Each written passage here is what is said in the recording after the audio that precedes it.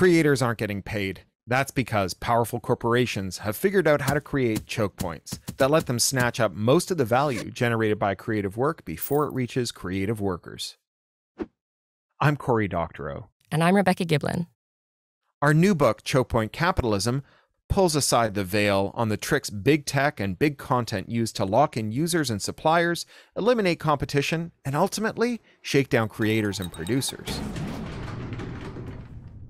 We also share tons of ideas for how we can recapture creative labour markets to make them fairer and more sustainable.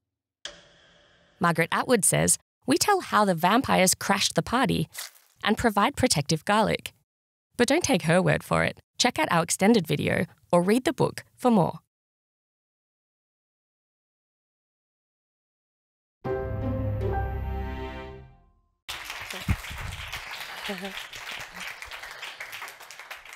Thank you everybody for coming out. It's so great to be back in Berlin and enjoying this very dramatic weather. So I guess I'm going to start with March 2020, and I was in Melbourne and my life was cancelled, like all of our lives. We got a particularly special version in Melbourne with the 5 kilometres we could leave our house 1 hour a day and curfew, all of the fun stuff. But at least in one sense, I was free because I was released of all of the obligations, everything I had promised to do in the grant application I'd written 5 years earlier, because I couldn't do any of those things. And it was a real moment to ask, well, what then is the story that I have to tell? And I knew instantly what it was because I had just finished reading this incredible book about monopsony. And this was a word that I wasn't familiar with, but it was a concept that I understood very, very well. And monopsony, for those of you who still don't know the word, it's the inverse of monopoly. Okay, we know about Monopoly because we have a family-destroying board game that tells us all about that. It's where sellers are very powerful and they have power over buyers. Monopsony is where it's the buyers who are very powerful. And so this book crystallized so many things for me, and I'd read it just the previous month. But it wasn't, like I said, it wasn't a new thing. I had been in a taxi with Cory Doctorow in Melbourne about 2 years to the day before this. And we had been talking about this same issue, even without the word, because we found ourselves united with a shared frustration that, you know, between us, we had something like 35 or 40 years fighting in the copyright wars. And we were so tired of being told that we had to choose. Like, are we on the side of big tech or are we on the side of big content? Okay, and that's a false choice. We didn't want to choose either of those things because we knew that whoever won, right, in the war fought out by those interests, all creative workers would get would be crumbs from the table. And crumbs weren't enough. So for decades, we've had creators being told that they should devote all of their energy into fighting for more copyright. But giving more copyright to creators in this economic environment is like giving bullied kids more lunch money. Okay, you're shaken down at the school gate every day. The kid gives up the money. The solution is not to give them more, right? It doesn't matter if the bullies get so powerful that they can pay off the principal to look the other way, if they can finance an international campaign to say, won't somebody think of the hungry school children, right? We don't give them more lunch money. We give them guard dogs. Okay, so this is where this book was born. In that first month, March, April, I worked on it by myself, and then it was incredible, but it was so frustrating because if you tried arguing with yourself, it's not a lot of fun. And I just started thinking, this would be so much better if Cory Doctorow wrote this book with me. And I don't know if you know this, but there's a thing you can do. You can just email him and say, Cory, will you write a book with me? And he'll say yes. So good he's not here. He hates it when I make this joke. He always says, please don't email me. A bunch of people have now emailed him. He did say yes to one more, so, you know, maybe have a crack, but no. But it turns out he writes when he's anxious. So he has 7 books coming out. It was exactly the right moment. So I'm going to start properly now by telling you a story that I think exemplifies what we mean when we talk about chokepoint capitalism. I don't know if this is going to work. Can we move forward one thing and see what happens, perhaps? More pressing.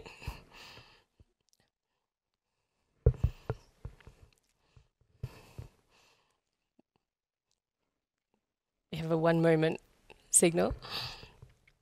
But I'm going to start talking anyway. So I'm going to start by telling you a story that I think exemplifies what we mean when we talk about chokepoint capitalism. And it's a story about the Amazon-owned Audible. So I know in Germany it's a bit less endemic than it is in English language markets, but in English language countries, if you're buying audiobooks, you're almost certainly doing it through Audible. And a couple of years back, authors in these markets noticed that something was up, right? Their sales were down. They were still financing, really high quality audiobooks, but they were noticing that they were getting less and less, even though it seemed that the market for audiobooks was still growing.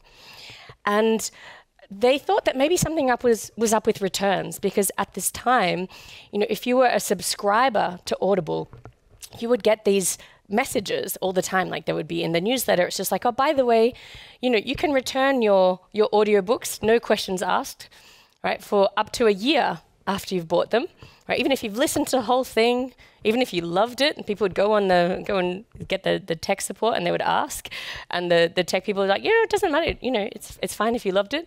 So people got they would finish the book and they would get a prompt saying, would you like to return this book? And so people started to think, well, if it's like a library, right? I return it, I get my credit back, I get a new one. Okay, terrific. But what they didn't realize is that every time they returned a book, the royalties were being clawed back from the author, right? And the authors weren't being told that this was happening. So there was no transparency around the accounting for this. The authors would only get reported their net sales, so sales after returns. So Audible knew that what it was doing was not really okay, and it was obscuring what was going on. But then one day there was a glitch, and 3 weeks of returns data showed up in a single day. And so suddenly people were just like, what do you mean I sold minus 200 books today, right? And they realized the scope of what had been going on, that there was this huge heist that was happening. And so what was going on here? So Amazon has actually, this is a playbook that we discovered as we were writing this book. We discovered that that this was a playbook that Amazon had made famous with a diagram. They're so proud of it that they've made a diagram about it. But we realized that it was a playbook that was being used in all kinds of creative industries, but also other industries as well. So Cory and I made another video explaining, first of all, how Amazon explains this, and then unpacking what we think is really going on. So let's have a little look at that. Here's how Amazon describes its flywheel. Lower costs lead to lower prices, which create better customer experiences, translating to more traffic, which then attracts more sellers and thus a better selection. That improves the experience even more, and the cycle continues. Amazon calls this a virtuous cycle, but it's not virtuous, it's anti-competitive. Here's what's really going on. Amazon's strategy has always been to lock in its customers. One way it does this is by putting digital rights management on ebooks and audiobooks, which cements readers to Kindle and Audible. Another is by offering fast, free shipping to Prime members. Once you pay your annual fee, Amazon becomes your default whenever you need to buy something. Locking in its customers lets Amazon lock in its suppliers too. Publishers and small businesses can't afford to give up access to Amazon's increasingly large share of the market, so they keep listing their goods there, even when that's bad for their business long term. Amazon's lower cost structure is just a euphemism for shaking down its suppliers and workers. Amazon uses its market power to demand steep discounts and high fees from those other businesses as a cost of selling on its platform. It uses that money to subsidize low prices, which has the effect of eliminating competitors who actually pay fairly. As time goes on, that means Amazon suppliers have even less choice. Those low prices also lure more customers, who then get locked into Amazon's platform as well. The shakedown grows more merciless and damaging as Amazon's flywheel spins faster and gains ever more momentum.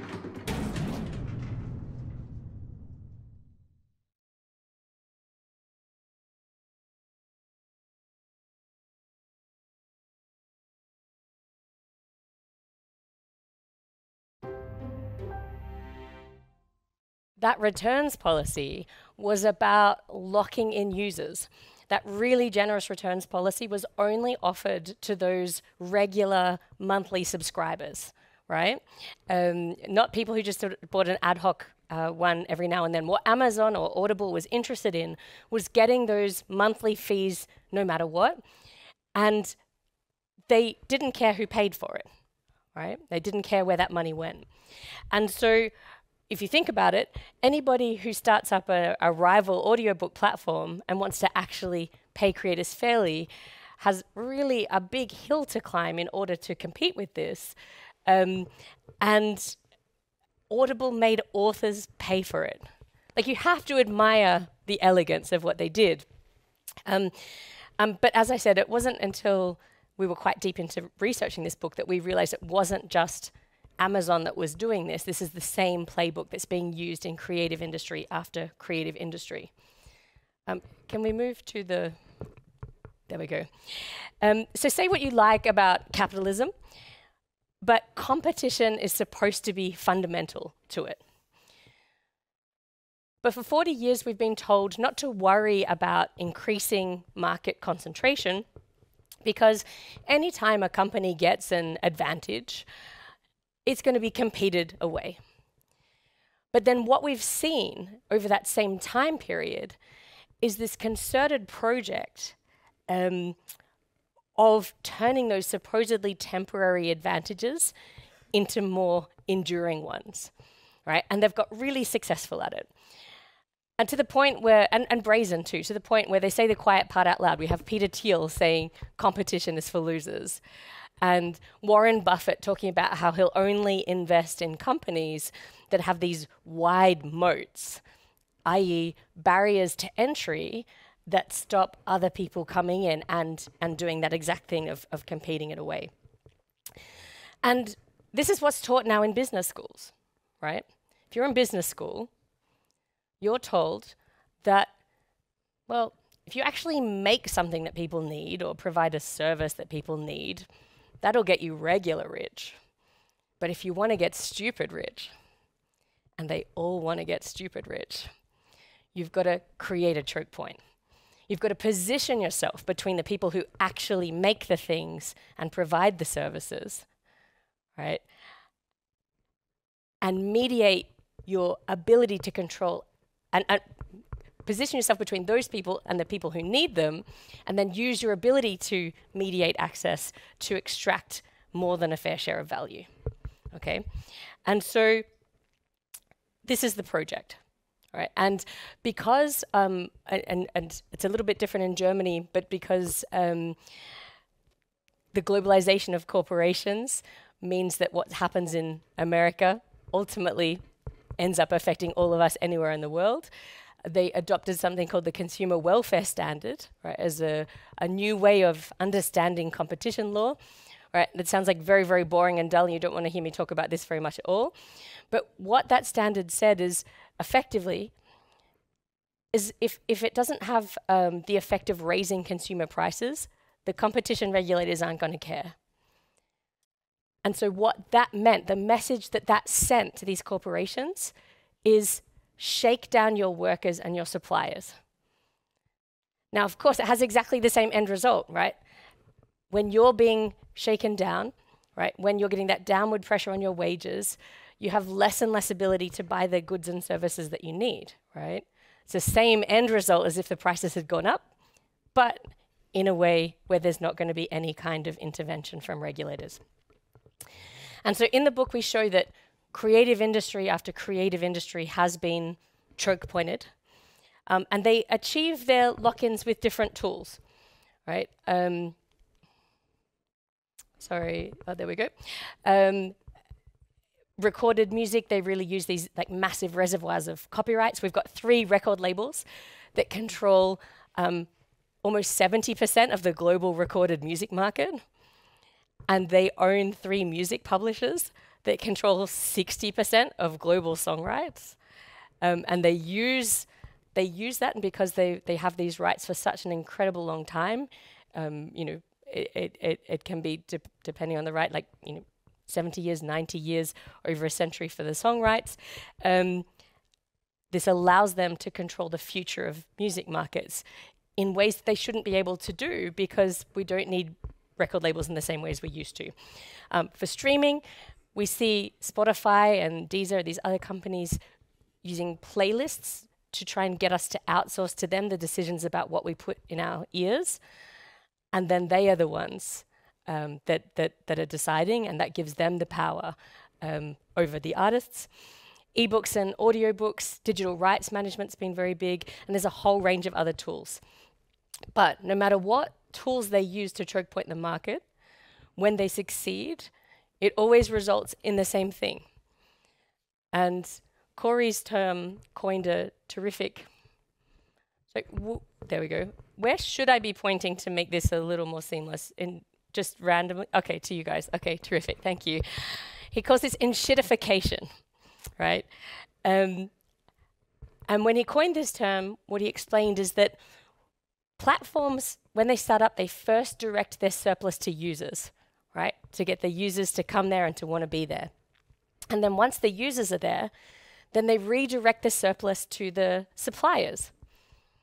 And then once they're locked in, the surplus gets poured into the pockets of the investors, right? And the platform becomes a useless pile of shit, right? Which is how we've ended up with, you know, an internet that's now sort of, you know, 5 services with all full of screenshots from the other 4. And the aim is to make it just this side of bad enough that you don't leave. Elon Musk has sort of fucked it up at this point with Twitter. It's just tumbleweeds now. But mostly, people have been pretty successful at doing that. And we've focused on the creative industries, but once you start looking around, you start seeing that there are choke points and enshittification everywhere. So that's the problem. But I think the much more interesting question is, what do we do about it? How do we widen these choke points out? This is not, like, we were determined that this wasn't going to be another one of those chapter 11 books. Like, we've all read them. Like 10 chapters about how terrible everything is.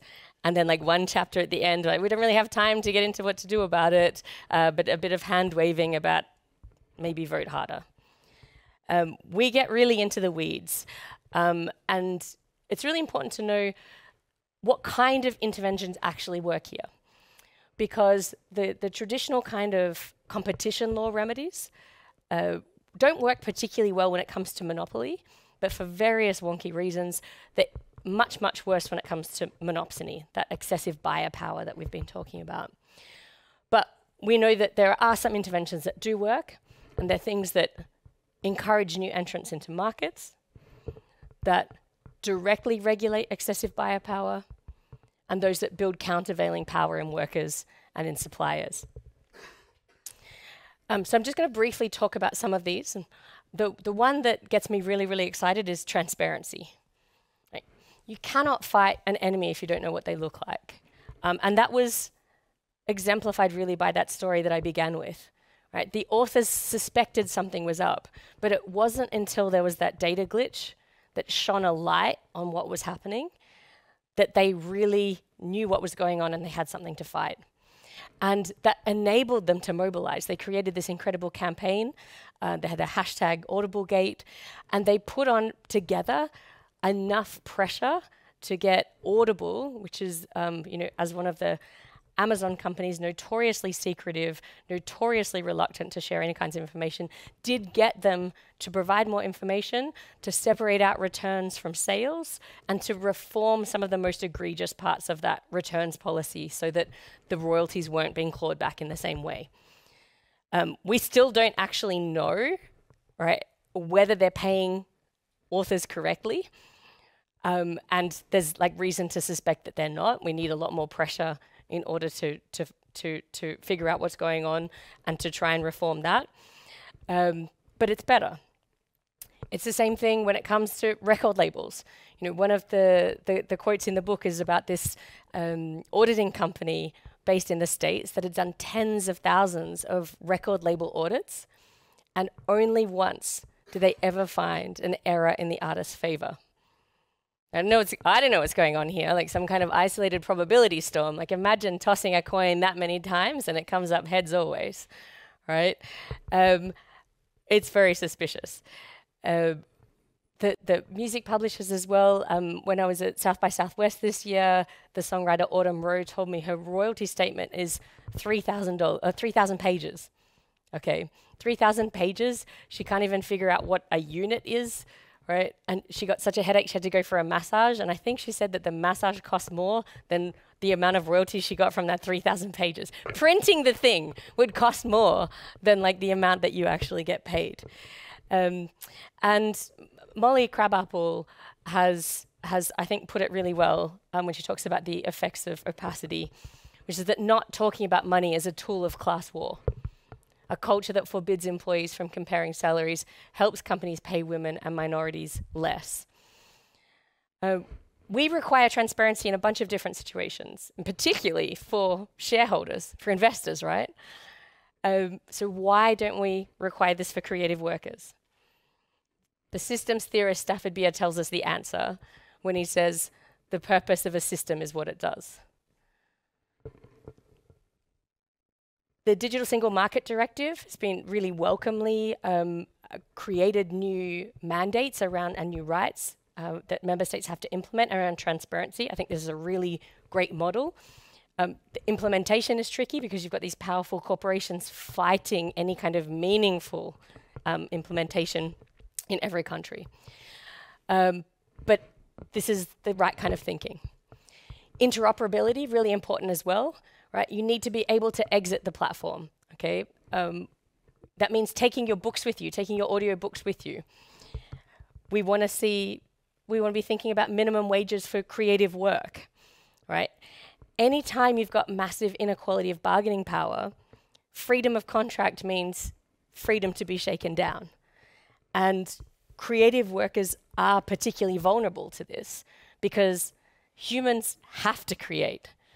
You know, we all know the feeling of like, you know, you have a story that has got to come out, or a poem, or a drawing, or a painting, or a piece of code. Our people's passions are exploited to facilitate they're weaponized to facilitate their exploitation. We need to see as well more meaningful limits on copyright contracts. We need to have people less to give away. There's definitely another slide coming.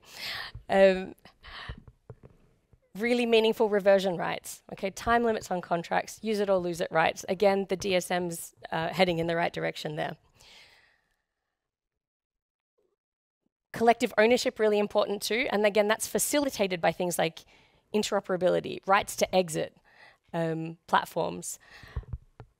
But we need to be thinking about how do we finance this? How do we capitalize projects? One of the big difficulties that we face is that there is so little money, right, for creative work. And when we look at the trade book industry, for example, it's particularly insane. It's absolutely bonkers. If anyone has ever broken down the economics of this, the answer is there is no money in publishing. But if we have a look at the retail share, right, the part that Amazon takes, there's some wriggle room there. So we could be looking at cooperatives owned by authors if we were able to facilitate that to get started. And collective action, I think some of the most hopeful parts of the book are where we talk the stories about where that's really worked out. And hopefully in the discussion we can talk a little bit about the Writers Guild strike that's going on at the moment. We worked closely with the Writers Guild of America when we were writing this book. Ran for 22 months a strike after 7,000 Hollywood writers fired their agents all in a single week, right? And they managed to reform some really abusive practices. They're out again fighting tooth and nail for economic dignity and the ability to keep their industry afloat right now. And the final thing that I want to maybe perhaps talk about is about generative AI, which is one of the things that the Writers Guild is fighting around at the moment, because they're seeing the possibility that we're going to have writers' rooms that are no longer vibrant places, but where you've got a single isolated worker editing scripts that the robots came up with. And the idea that we're going to have the humans doing all the drudge work while the machines are free to make the art, this is not a world that I want to live in. These technologies are not being developed by people who care about making the world a better place. It's exactly the same stuff, right? They're there to extract value from the people who make the things and put it in the pockets for the people who already have the money. Don't believe the hype men, right? It's not going to become sentient, right? And it's not going to take 1 in every 2 jobs, but there are real threats, right? These technologies are going to seriously disrupt a lot of labor markets. They threaten to make the work that we do worse, right? They're going to be used to surveil us and to discriminate amongst us, and to increase our disconnection from other humans. But I think they also present a really exciting opportunity, and that's what I want to end on here. Synthetic voice models allow other people to put words in our mouths. Generative video allows people to get our bodies to do things that we never consented to. These are intensely personal things. And I think they are personal in a way that focuses attention on what it means to be human and what's due to us as humans, as distinct to what's due to machines, but also as distinct to what's due to corporations. And so rights to self, perhaps, is a thing that we might talk about. We need to have a world where there's self-determination, right? Where we can, and Cory put it, I want to end on Cory's words, that competition is about self-determination. That we need to weaken the power of intermediaries who would otherwise take away our ability to lead our creative and human lives in a way of our choosing, who would and do force us to arrange our lives to benefit their shareholders, no matter how badly that works for us. It's time that we recognize our commonalities, figure out who really are the class allies, and figure out how to live good lives. Thank you.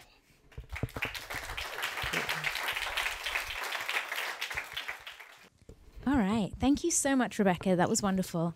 We're going to move into the panel discussion part of the evening now. And I'm very happy to be joined by Justus Streeling, the policy director at Communia, an organization which advocates for policies that expand the public domain, and Sandra Trostel, an independent filmmaker and digital storyteller, as well as, of course, Rebecca. So yeah, we've got a nice combination of people: policy expert, creator, author, whatever this is. Yeah, too many things to say in one phrase. But you've hopefully read the book, you understand where Rebecca's coming from.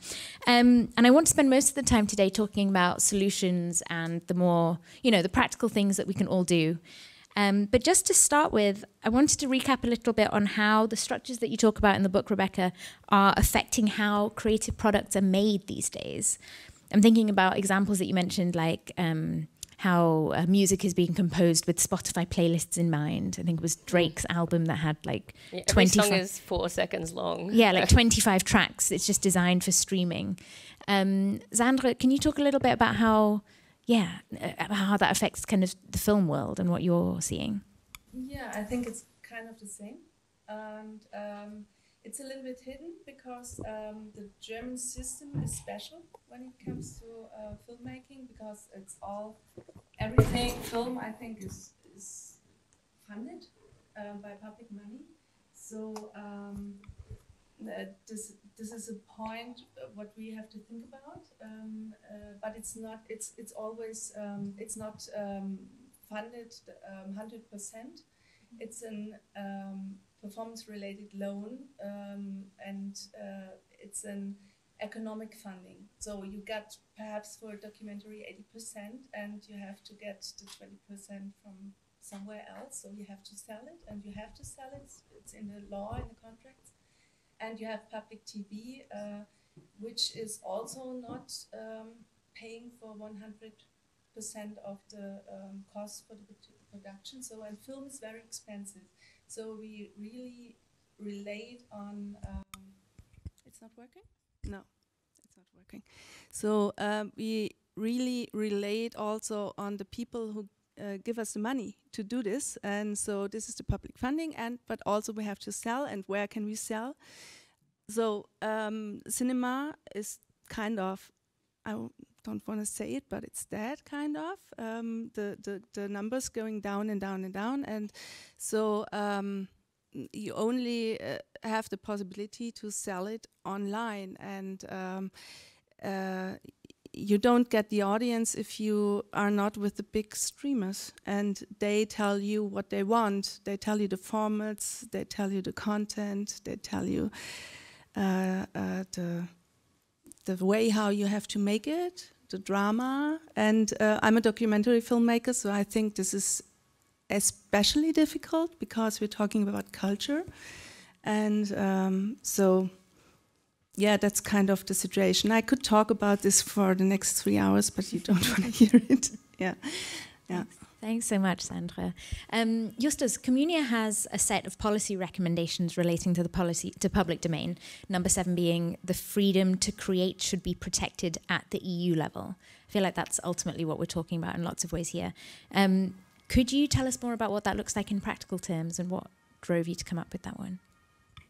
Yeah, I think, thank you very much. I mean, that one in particular is maybe a bit tricky because it actually relates to, different things maybe in terms of how we can use platforms, etc. But I think what we advocate for and what I think is really interesting directly connects to what Rebecca has said, which is transparency. So those policy recommendations, we came up with them after copyright reform, after the Digital Single Market Directive was passed, now I think 4 years ago. And we thought, okay, what can we ask for the next decade, basically, to make European copyright better for users, but also for creators. And I think that was really crucial for us because we also felt that the narrative was pretty much you have to decide, and you get this false choice that you mentioned at the beginning. You have to decide whether you're on the side of big tech, basically, or on the side of big content, because basically creation was seen as something that was only supported by big content, right? And you had all this talk of the value gap in the EU, and that's how we got the upload filter debate, of course, right? I mean, everybody will remember that part. And I think you do a great job in the book where you describe this as basically further locking us in on the YouTube model.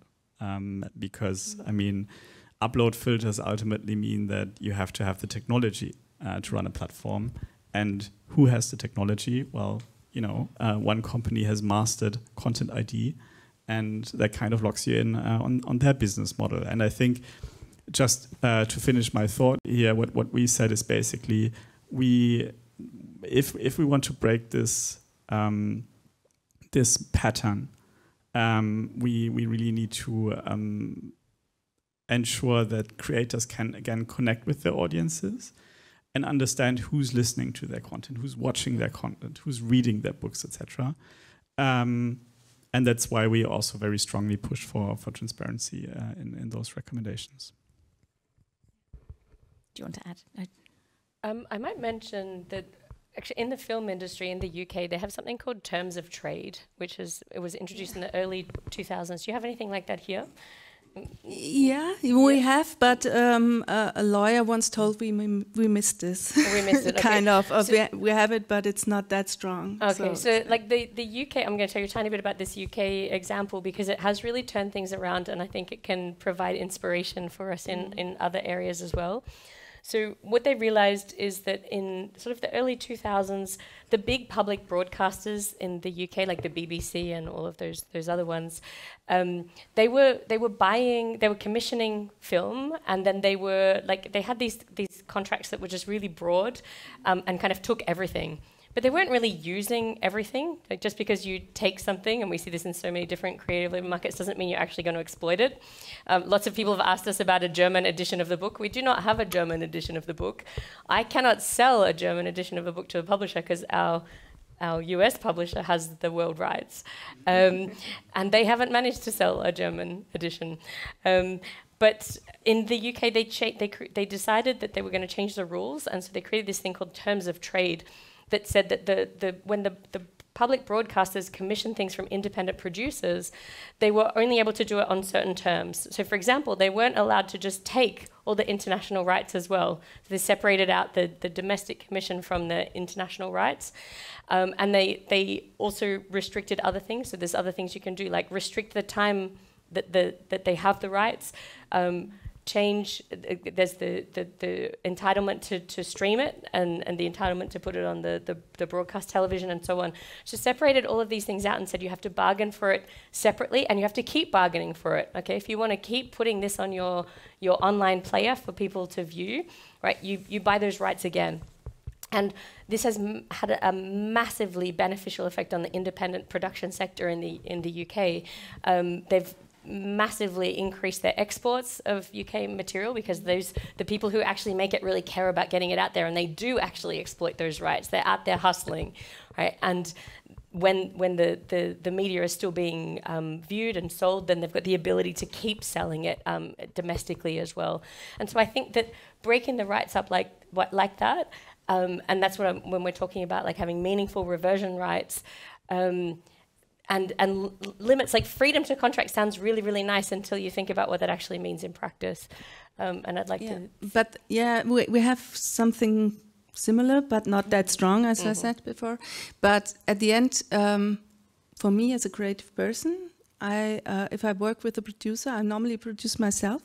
But if I work with a producer, normally I ever have a total buyout. Yeah, so it's good for the producer. And they're also struggling, the independent producers, but then we have to go a step further and to have also these terms of trade for the creative people. Yeah, exactly. Exactly. So we're sitting here at Wikimedia. Wikipedia is, as you know, volunteer-driven creation of free knowledge. I'm curious how you all see the interplay between volunteer-driven initiatives designed at promoting knowledge free of charge and creating open knowledge in that sense, and the challenging circumstances that you describe in the book. So I think what I ended on, I suppose, was just hinting at this idea of what is it that makes for a good life, right? And I think that humans are terrible about knowing what that actually is. We're very resilient, okay? But they have this in Germany, this idea that of the frog in the pot of water, and it gets warmer and warmer and warmer, and the frog never jumps out. This is bullshit. The frog jumps out. But do you know who doesn't jump out? Humans. Like we let our pot get warmer and warmer and warmer, and we don't jump out. And I think when I think about Wikipedia and I think about what drives it, it's this human urge towards cooperatism, to making the world better for each other. People do it for many intrinsic motivations that are not the things that we're told that we need to be driven by. And I think that's really similar to why a lot of people create other stuff that we love as well. And like, to me, art and culture are the things that make it bearable to be human. But somehow, even though it's the most important thing, it's the thing that we don't put an economic value on it. And it's almost like we have to, because humans are inherently cooperative and creative, we don't have to pay them to do that, but we do have to pay people a lot of money to disconnect and to extract and to like be the inverse of that. So that's why you need to give so much money to corporate lawyers and the merger and takeover people and all of the assholes. And even then, when they have enough money, right, then all they want to do is like start a candle making business in their bathroom or like give it all away through a charity or some such. So what I think I see the relationship as is that there is such strong motivations, human motivations to connect, to be part of a bigger project. And what we have to do is find a path through that enables us to do more of that and to understand what really is valuable. And I think I'm just going to blame this incoherency on the fact that I just arrived from Australia a few days ago and haven't stopped since. You're doing great. But hopefully there is something that made sense in that. Maybe Eustace, you could fix it. There's nothing to fix really. I think that's true. I mean, I think we have those projects and they kind of stand in contrast to the business model of the large tech, the big tech platforms in a way that we see that, as you said, people want to cooperate, people want to jointly create content, people want to create something for others to enjoy, basically, even without asking for remuneration.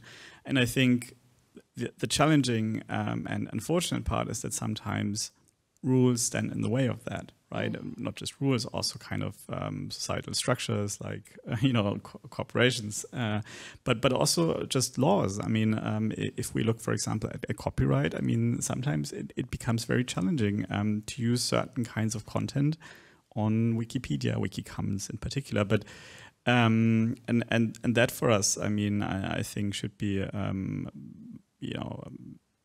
that for us is a reason to become active in policy work, also to remove those barriers and make it easier to create on those platforms, because I think ultimately we want to further those structures that really help us come together as a society and build something useful on the internet and not just consume the stupid content all over again. And I think that really relates to your first question, the freedom to create is kind of, our idea is there that people should be able to, for example, remix and reuse content that is already there.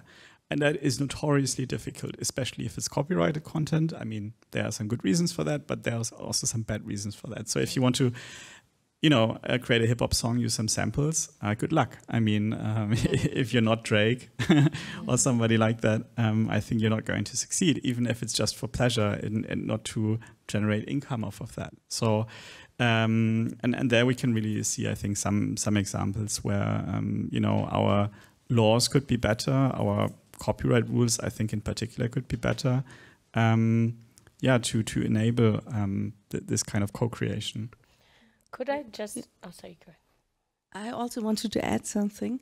I told you before that we really depend on public money.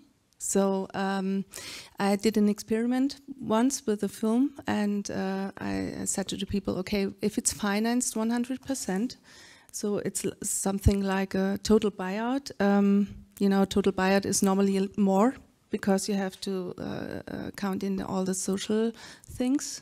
And so I said I gave it away under Creative Commons license, and this worked, with the financing, but I managed to do it. And at the end, it was really good for me, because I make movies for watching them and not for the draw of the distributor. And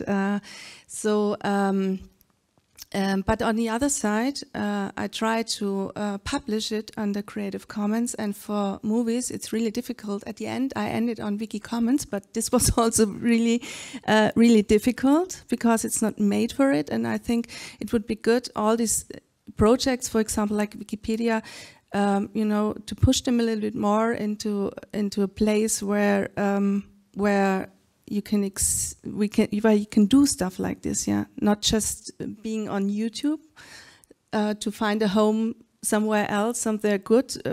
It's not economic driven. It's for the society. And on the other side, we have the public money, which is not 100%, which is just a little bit more.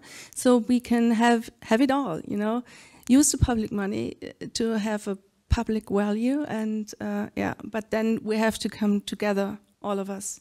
You know, the law, the state, the filmmakers, everybody have to come a little bit closer together. Yeah. I did want to just clarify that just because people will create for intrinsic motivations, that doesn't mean that we should not allow people to live with economic dignity and to have like the scope for professional creativity. And this is, I think, really critical. And one of the more radical things that we talk about in the book when we get to proposals is the idea of a jobs guarantee that provides like a sort of an alternative in the event that what's on offer from the private sector is so unattractive that you could step into this other kind of world. And some of the inspiration for this comes from, in the US, the New Deal. They didn't just finance infrastructure. It wasn't just that they made all their highways with this. They actually financed thousands of creative jobs during this. And so if this is something we really value, and again, I think that this emerging era of generative AI is going to turn our attention very quickly to, do we care about having humans telling stories and making art? Or is it fine if there are pretty things made by machines? Do we want to feel something? Then if we want that, then we have to find a way of paying for it. Yeah, I mean, for me, one of the most compelling things about the book, Rebecca, was the argument that it's not just big tech and big content that are trapped with choke points. It's literally everything. It's every market. It's everyone in lots of ways. Well, if there's not a choke point, there's somebody out there trying to figure out a way how to make one. Yeah, right. Yeah. That's a better way of describing it, for sure. And you talk about how for this problem to be solved for big tech and big content, we all have to work together. And that's really exciting, that there's opportunities for real solidarity and cooperation. And I'm curious how you all see kind of, what does that look like practically speaking for all of you? I mean, Rebecca, you mentioned kind of you mentioned a lot of around the solutions, but like collective action, you mentioned the Writers Guild. Could you say a little bit more about that? Yeah, perhaps I could start with one of the stories that I love the most that's in the book is about the Uber drivers who turned the tables on Uber. So they are some of the most like atomized, vulnerable, exploited workers that are out there. They are surveilled, they are rated, they are dehumanized. Their work just continues to get worse. And again, it's that institutification, right? At the start that they were brought in there, and it was better than the alternative of driving a taxi, and it just got worse and worse and worse and worse. But now, you know, in a lot of places there are no taxis, so they're stuck there. And one of the things that was done to them was systemic wage theft. But they also had contracts in the United States that said that they were not employees, they were not entitled to employee protection. If you're in the United States, you're not and you're an independent contractor, you're not entitled to unionize. So like the weaker and more individualized you are, the less likely you are to have like worker protections. And those contracts said that they didn't have the right either to bring a class action, right? If there was anything that went wrong, they only had the right to individual commercial arbitrations. So this is already a terrible injustice, right? Because commercial arbitrations, they are paid for by the corporation. We know that the arbitrators tend to find in favor of the people who are paying for them. They don't have any precedential effect, and you can't like work together to make them. But these Uber drivers, like with the deck stacked against them so intensely, right? Some of them figured out, but what if we all coordinate and tens of thousands of us at once all bring a commercial arbitration action? So it's way cheaper for Uber to fight one commercial arbitration action than a class action, but really, really expensive. Like every arbitrator in California was like taken up with these, right? The cost was just absolutely prohibitive. Uber ran to the court and said, oh, don't let them do this. This is really unfair, right? And in the end, the workers got $150 million, through this coordinated action. And I think that when we come back to the Workers Guild, the Writers Guild, when we had the launch day for this book in the US, we had an event in Hollywood, and David Goodman, who was the president of the Writers Guild during that last strike and who is the lead negotiator on the current one, he said, he gave the story of saying that we thought that our agents had power. We thought our agents had all of the power. And then my wife said to me, actually, you can have Hollywood without agents, but you can't have Hollywood without writers. And when we realized that we had the power, that changed everything. And I think that we have to realize that we are part of this greater whole, and that's what I talk about. What does I mean, I suppose, when I talk about realizing who are the class allies here, and working together and rejecting this extraction. Yeah, I mean, I fully agree. I mean, I think it's about changing the narrative. And also, as somebody who's working from a users' rights perspective mostly, I don't claim to represent creators, but I think what we are trying to do is ultimately to make copyright work for everybody in the whole system, and that means users and creators. It's not users versus creators. It's not people who want stuff for free. It's not us supporting some kind of, big tech company or anything. If we, speak out against upload filters, it's because we want to protect freedom of expression. It's not because we want to see the money go into the pockets of, big companies. It's and I think that is something we really need to work hard on, because there's still, I think, a lot of divisionary rhetoric in this space, and a lot of difficulties of building those relationships and building those alliances. I just had a flashback of, I think us meeting for the first time at the World Intellectual Property Organization a couple of years ago. Extremely boring topic, but I think you gave a presentation about reversion rights. And I remember that somebody from, an author's organization was very angry about this, which doesn't make sense. I mean, reversion rights are very useful for artists and especially for writers. But I think, those organizations are, they've existed for a very long time. They're very close to publishers' organizations sometimes. And that makes it very challenging to really counter this narrative and come up with something new. And I think, maybe we have to become a bit better at kind of, the solutions that we develop. But yeah, I think it's mostly about changing the narrative on this one. Yeah, I think you said all what I think, and it's really the narration of it, and the changing the point of view, and not just going the traditional way, and go more to digital rights management and stronger law, and so this doesn't work. And but this digital world is so different than the old analog world that sometimes I feel like it's Chinese, and on the other side it's Arabic or something like this, and they don't understand each other. And I stood for a long time in the middle of both, and I think we really have to find kind of a language, to help each other and to find a way out of this. I think this is really a big point, and to change also the value of creative workers is also, especially in films, it's also often related to making money, but it's not.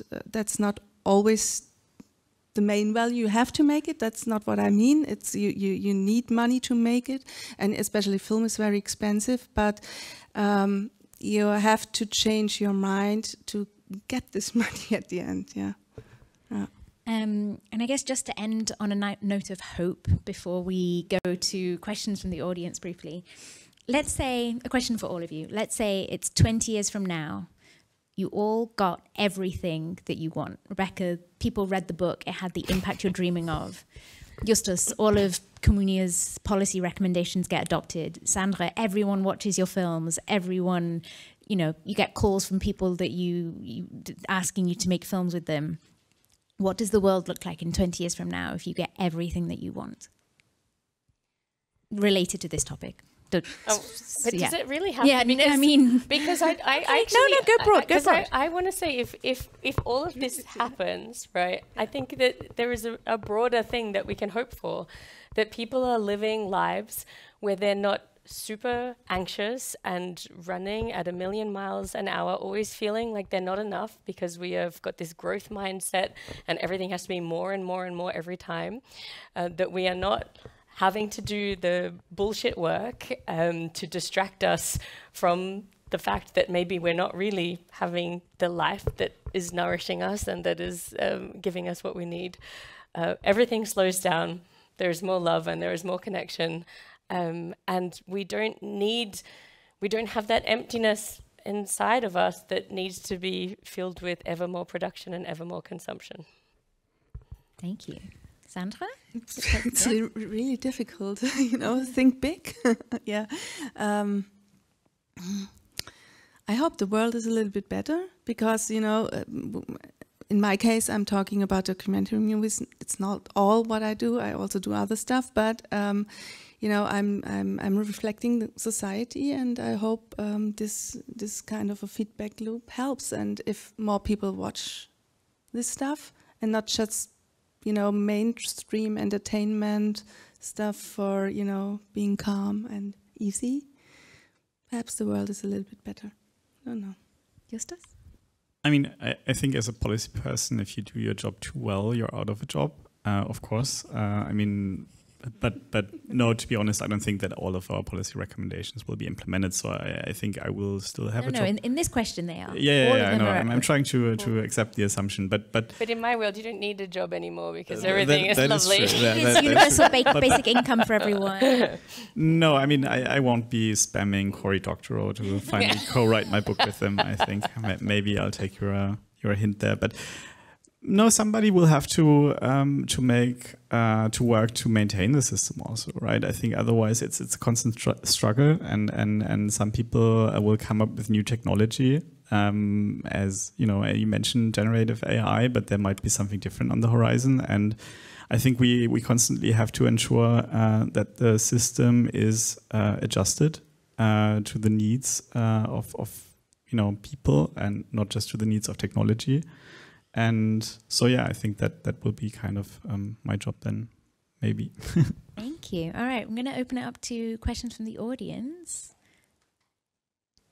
Yeah, Matthias?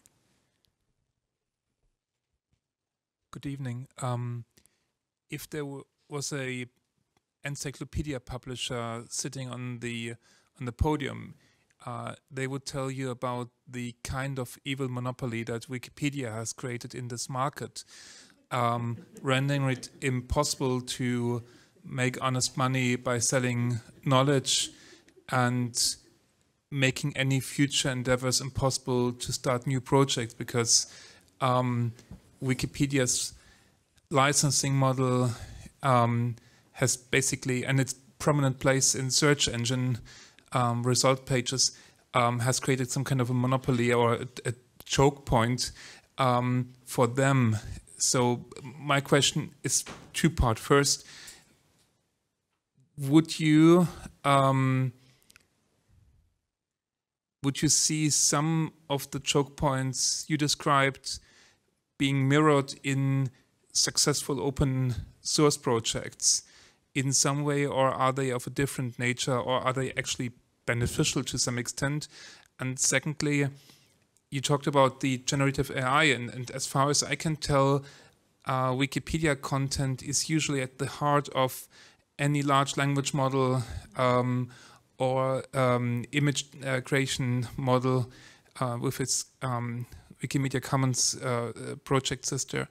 Do you all have any recommendations on how Wikimedia should react to being in such a central position by providing something that might in the long term change society to some extent.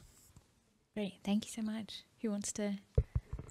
Well, I think the nature of open is like fundamentally contradicts the idea of a choke point, right? So the fact that it's openly licensed, that means other people can come and they can do other things with it if they think that they can do a better job, and so on, then they can go ahead and do that. So I think those two things have to be fundamentally contradictory. I do think it's really sad that some of the best intentioned projects in humanity have been what have powered the advance of these technologies that we're now seeing be used to try and extract. And I'm talking about Wikipedia. I'm talking about the fact that the alt text that people put on their images, so that people with vision impairments could understand what they were missing from the image. That's what's used to train Mid-Journey and like the diffusion models, and like things like the broader project of the EU with the translations as well. Like the fact that we have such high quality human done translations between these different languages is also being used. Some of this is, I think, being put to use to really subvert the intention behind it, and that I think is really sad. As for what Wikipedia's response should be, what I would really love to hear is a response from somebody in the room who is from Wikimedia, because I don't want to speak for them. Are there any thoughts about that? Maybe that's something we can all discuss over the drinks and food later. Should we have some drinks and food? Yeah, we should. I'll just check if these two have any answers to that question, and then Perhaps we'll go into. I like to add a little bit. I can't answer your question totally, but it's. I made the experience that it's really problematic that the licensing in Wikipedia is CC BY or CC BY SA and just this. Because first I released my movie on the CC BY and CSA, so it was clearly non-commercial, and it doesn't stop teachers to use it, or we have also open educational resources and stuff like this. So it's really fine for everybody, but then I wanted to have to do this experiment to put it on Wikimedia, Wikicommons, because it's the only platform without a commercial interest. So I took away the NC, and then it started that other filmmakers wanted to use parts of my movie commercially without paying for it, and big funded more money into their movies than in mine one. And so I had to stop them. And I asked Wikimedia once if they have an upload filter for CC BY SA, so that that you can find a balance between the commercial and the giving it away for society, and not giving something out there for making more money for other people. So I will steer clear of the minefield that is discussions around licenses on Wikipedia and Wikicommons. But I think your question is obviously interesting because, I mean, digital platforms come with network effects and such. And so obviously they will gravitate towards attracting, the most successful ones will gravitate towards attracting all of the users, and then the other ones become kind of useless. At the same time, I think what we observe for the wiki model is that there's tons of little wikis online on a variety of nerdy topics, right? If you're a Harry Potter fan, there will be a Harry Potter wiki, or a Lord of the Rings or whatever science fiction wiki for your subject. And I think that's great, right? There's a proliferation of this model. And also I think in terms of, yes, okay, there's this paradoxon of it furthers AI development, and if that's something that you intended, and if that's something you wanted to do, is unclear, of course, right? But I think there's also something to learn from the wiki model, which is that people will come together to create as humans, and use sources. And I think that's, sometimes not so clear for AI models, where it's very intransparent, in terms of what are those models learning from. There's really a lack of transparency, obviously. And I think, so basically, I would say, as Wikimedia, you can be quite proud of the model. You can show that at least this part is working quite well, is a model to replicate. And that kind of stands in contrast to AI. Of course, there's still this paradoxon that it also, is used to teach the model, but that's hard to resolve, I think, maybe over drinks. Yeah, I think that's a great place to end, because there's so much more to talk about. I'm sure you've all got many more questions for Rebecca and Justus and Sandra. All right, thank you all so much for joining us tonight. I think we have drinks and food outside just here. Thanks. Thank you.